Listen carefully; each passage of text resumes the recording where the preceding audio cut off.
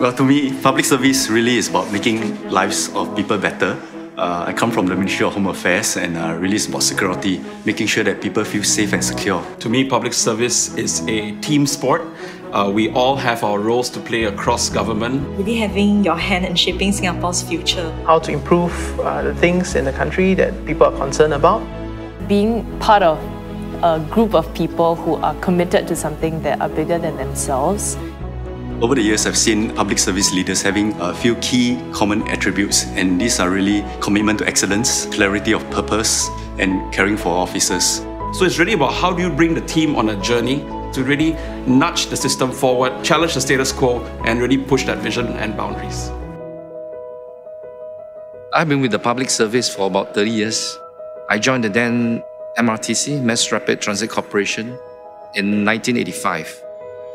I think with each project, there are unique challenges. Many of them are technical in nature, but a lot of it is also about managing your people, managing the team. And I'm very fortunate that we had a great team of people who are very dedicated and competent, and all of us are aligned in terms of a commitment to our goal. By improving the mobility of Singaporeans, we've actually improved the lives of Singaporeans, their well-being, and also to the economy as a whole.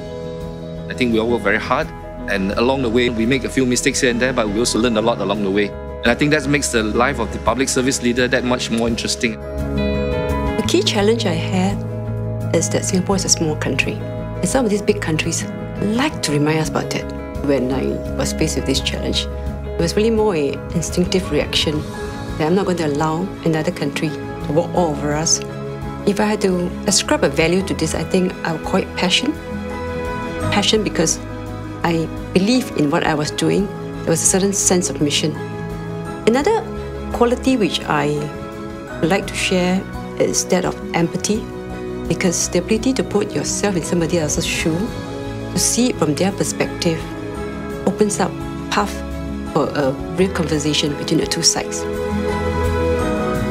My staff and I, all of us have something in common, and that is we find that we are passionate about the value of sport, how sport can inspire pride and excellence in people's lives. And so when Sports Singapore was given the task to lead the effort to organize the games, I think my staff and I, the leaders in Sports Singapore, were excited at the opportunity. We were there on the night after the opening ceremony. Up to that point, we were running 4 sports competitions. The very next day, we were going to run 24. And I asked the team, what can we do to ensure that the system wakes up? I found out the next day that at all 24 sports venues, people slept at the venue overnight.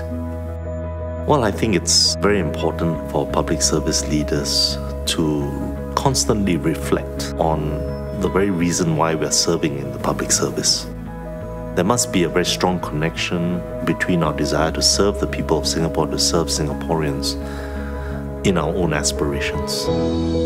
Coming up from SG50 to SG100 is really about building on what we have already started.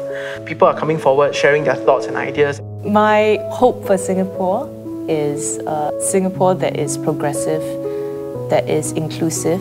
Come SG100, we have to continue to really build on these values of commitment, passion and humility, such that it resonates with every single public service officer. I hope it continues to be a highly competent, effective, efficient public service.